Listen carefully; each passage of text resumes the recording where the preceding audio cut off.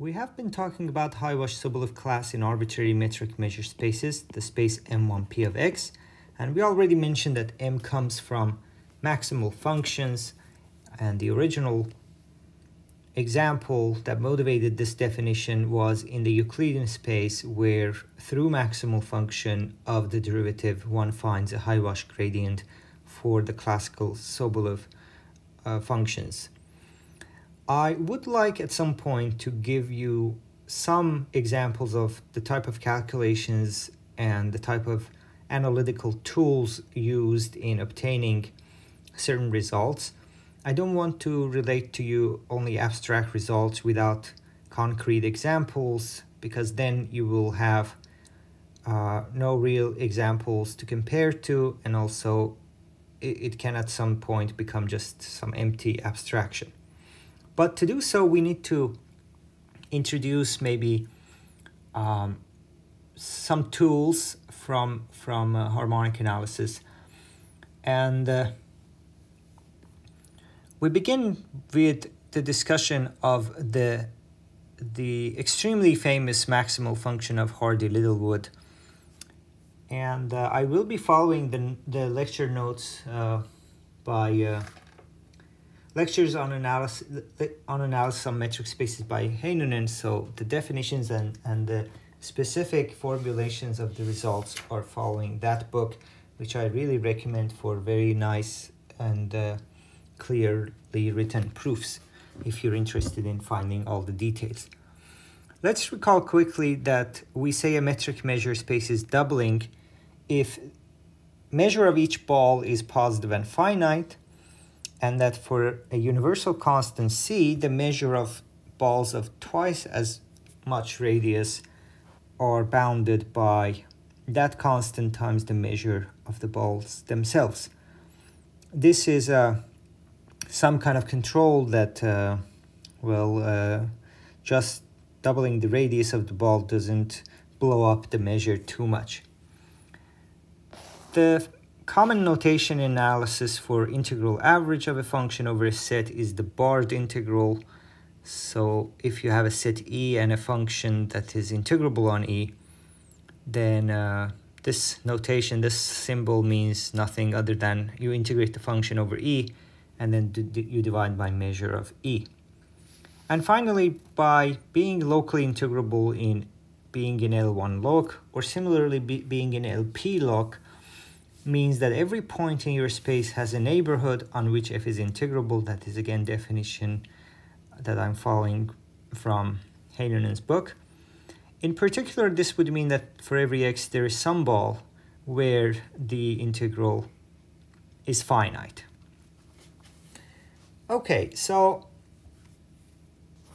we have also previously talked about this term zero order calculus. And with that, it is intended any type of analysis and analytical tools that do not require a notion of derivative, zero order. So there is not any derivative yet. And already in the 70s, there was a lot done in this regard. And the most famous achievements, probably the most well-known results and commonly used ones, is the Vitali covering theorem that we have previously seen. It's just about extracting coarser coverings out of arbitrary coverings by balls. There is no notion of derivative involved in that. The Hardy-Littlewood Maximal function theorem, the one that we will talk next in this video extensively, and from which in the following video, in the follow-up video, I will show how the Lebesgue differentiation theorem follows. And this Lebesgue differentiation theorem indeed actually has nothing to do with derivatives, interestingly. I think the terminology is more when you differentiate one measure with respect to the another measure, Radon measures in Rn. But yeah, anyway, so these are the type of big results that do not require or involve any derivatives. And these are used very, very much extensively in developing also first order calculus on the spaces, as will be apparent the deeper we go into the theory. So what is this Hardy-Littlewood maximal function theorem? Of course, we begin with the definition. So x, again, d mu is doubling. That is very important assumption, and also the only one we actually have. Okay, for locally integrable f on x, we define. So we define a new function, and that is the maximal function of f. If I want to find the value at point x, what I do is I integrate the function, absolute value of the function, over ball of x radius r, and I take average, d mu. Remember that the balls have positive and finite, so I can divide by measure of the ball in the denominator. And also notice that by being locally integrable, the way we defined it, this means that for some r, usually small r, this will be a finite value. But what we do is, of course, we want to define only some function that depends on x, so r shouldn't be there, and that is taken care of by taking supremum over all positive radii. So for some values of x, this could in fact be equal to infinity. So that is the definition of this function. And visually, it's quite simple. So you have your x, and you take a ball of radius r, and you look at the integral average of f on this. You take other balls, and you do this for both large and the small r, and you look at the extremely largest value among all of this that you consider. You can imagine that the maximal function, well, is quite large. It's maximal because you take supremum over both small radii and big radii. If you happen to know familiar with the Lebesgue differentiation theorem in the Euclidean context already, you can then recall that in the Euclidean case, if you have a locally integrable function and you fix for almost every point x that you pick, if you take integral average over balls of smaller and smaller radius, this will converge actually to the value of f. So if you have f d mu ball of xr, we're talking about Rn, and if you take lim sup as r goes to 0, this will be absolute value of f evaluated at x for almost every x. So the maximal function is larger than also the lim sup when r goes to 0. So in particular, we will see that so consequence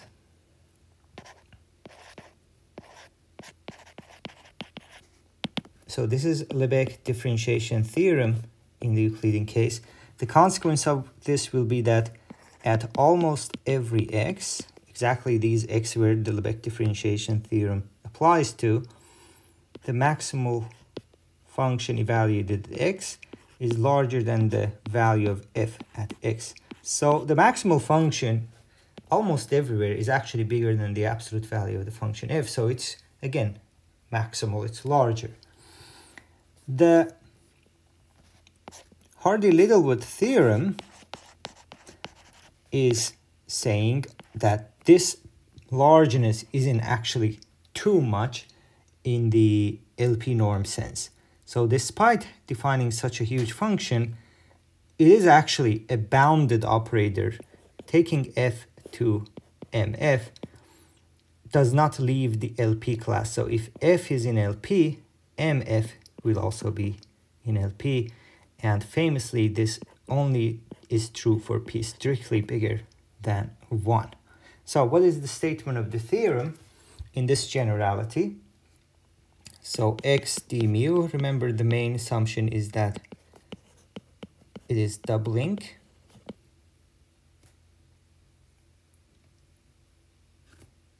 Then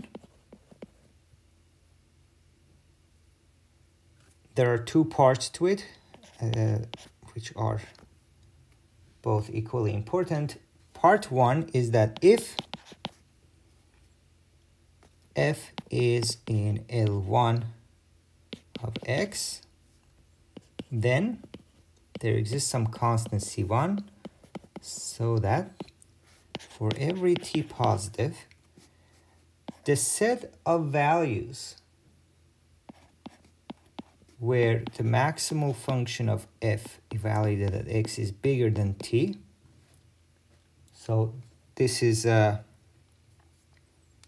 set of points where maximal function is bigger than some cutoff value t, this set is not too big. So the measure of that is no larger than this constant C1 divided by this t, integral of absolute value of f d mu over the whole x.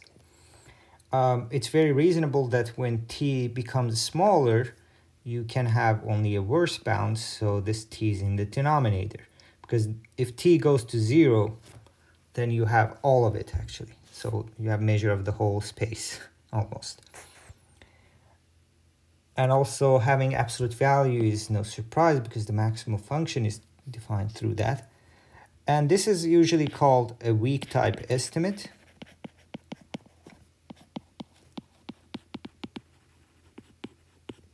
The reason being that let's multiply the two sides by t, then this becomes t times measure of the set where maximal function is bigger than t is bounded by C1 d norm f, L1 norm of f.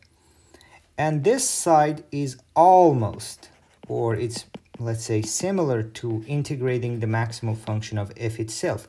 So suppose actually m of mf bigger than t is basically mf equal, almost equal to t. Then this becomes integrating mf over part of x where m of f is bigger than t. And that's why it's very similar to as if this is like L1 norm of mf. So if that estimate was correct, so you would have that L1 norm of mf is smaller than C1 L1 norm of f itself.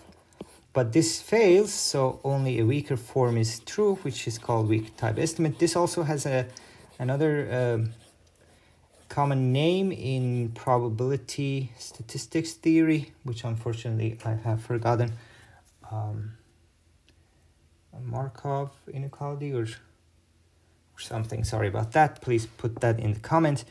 But this weak type estimate is actually often sufficient, not only in application, but also in proof of the second part of this theorem. Actually, what you do is you first prove the weak type estimate, and then you have the L infinity to L infinity boundedness quite trivially.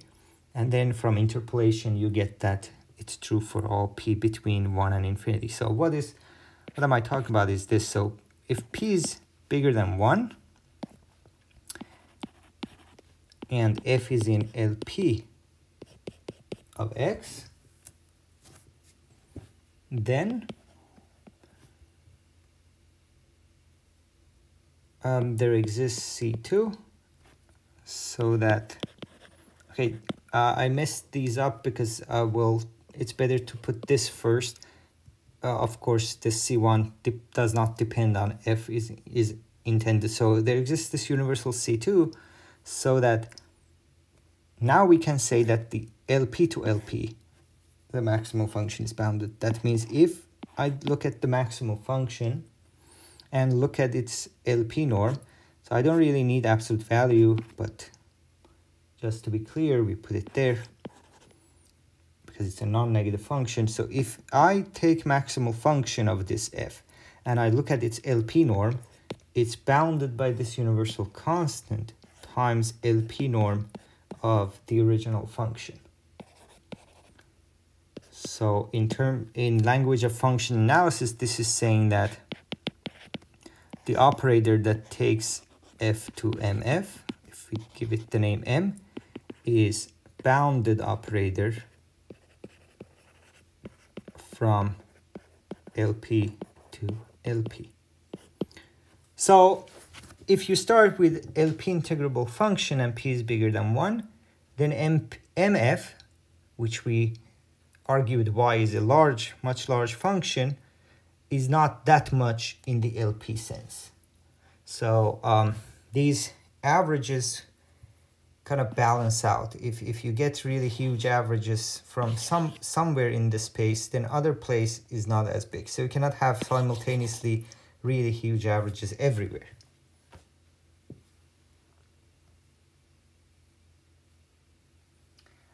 Okay, and finally the remark is that these constants C1 and C2 depend only on P, and the doubling constant, the one which makes a measure of 2 times ball bounded by C, CD say measure of B, this constant is the doubling constant. So there you go, this amazing theorem, and its proof again. First you prove the weak type estimate by Vitali covering theorem, and then you prove that for p equal infinity you get some bound, L infinity to L infinity. Well, if function f itself is bounded, the averages are always bounded by the same quantity. So if you have f bounded by 10, the maximal function will always be bounded by 10 no matter you take big or small balls. So that's also the other end of the spectrum, and the interpolation theorem, if you happen to be familiar with that, gives something strong for all intermediate values here. That's one of the proofs, and maybe the easiest. Okay, so this Hardy-Littlewood function, other than just to analysis on metric spaces, has many applications in many places, in PDE, in statistics, as I mentioned. You may check the Wikipedia page related to that. So we already talked about this. We had talked about this Vitali covering before in maybe area or query formula series. We mentioned this, so next video we can talk about what is Lebesgue differentiation theorem in this abstract setting and how it follows very easily, surprisingly easily, from the maximal function theorem. Hope this was quite detailed enough. If you have any questions, please put them in the comment. Again, if you want to see complete proofs of these, which everyone has to see in their lives at some point, go to lectures on analysis on metric spaces by Juha Heinonen or similar textbooks.